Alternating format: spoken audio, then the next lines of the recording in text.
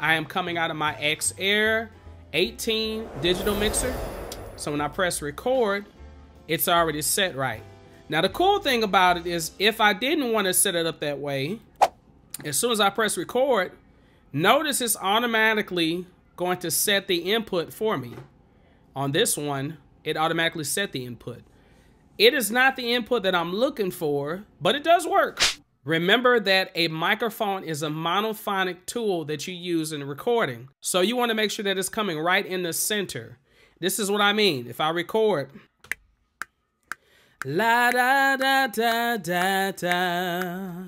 Okay, if you notice that my audio tracks are on both sides, I do not want that. You want to make sure that it's set in mono. So let's see the difference between that track and this track up here. Here we go. La la la, yeah yeah yeah yeah yeah.